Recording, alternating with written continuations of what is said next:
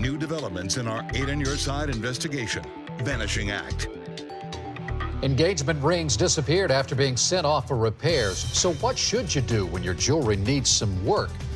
You know, a lot of worried brides started contacting 8 on Your Side soon after our first investigation into this problem. They want alternatives to jewelers like Kay and Zales that ship off their precious rings.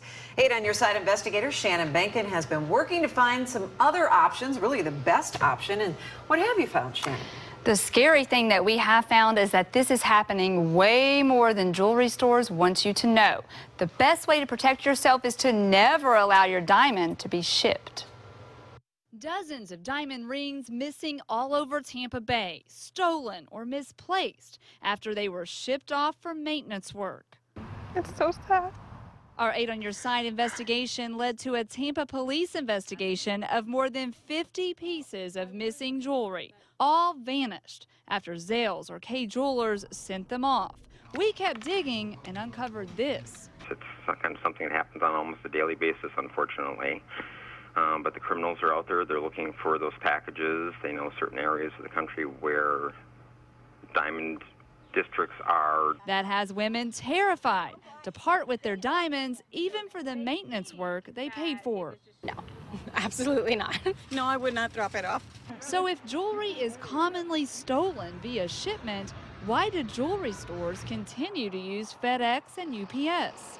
I think people are cutting corners and trying to save money by not having jewelers on site. Julie Weintraub of Golden Diamond Source has 6 jewelers on site, so rings never leave the store. It's a question customers forget to ask. If there's not at least 3 or 4 or 5 full-time jewelers on site, you need to be aware that you're going to have to be sending your ring off-site to be fixed. In order to use a warranty, though, sometimes shipping is the only way. Weintraub recommends viewing your own diamond through a microscope so you'll know if your diamond is switched out. Also, get a new appraisal and a receipt so you know how much the jewelry store will give you for a replacement if the unthinkable happens. That's a lot of value and a lot of memories that you're losing.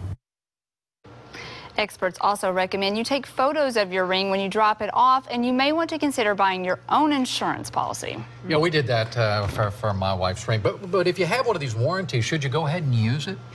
You should use it as far as getting your ring checked. Every 6 months, you're required to have that ring checked in order for your warranty to be good, and you need that if a diamond falls out. But when it comes to shipping it off, you might want to think twice.